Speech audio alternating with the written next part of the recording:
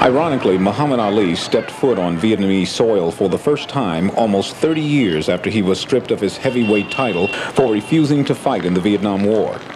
He came to help seek information on Americans missing from that conflict and to meet with Vietnamese officials to pursue the cases of servicemen who never came home. So it is a noble gesture that the families of Americans who fought and never returned invited Muhammad Ali to join them in seeking answers to questions which have plagued the American people for nearly 30 years.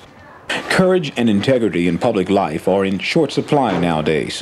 Whether or not one agrees with America's involvement in the war, the image of Ali reaching out and extending a hand of friendship on behalf of the POW MIA family members to America's former adversary was a truly heartwarming and historic moment.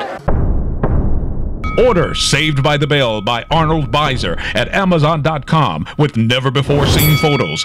Bonus DVD included. The world's greatest boxer.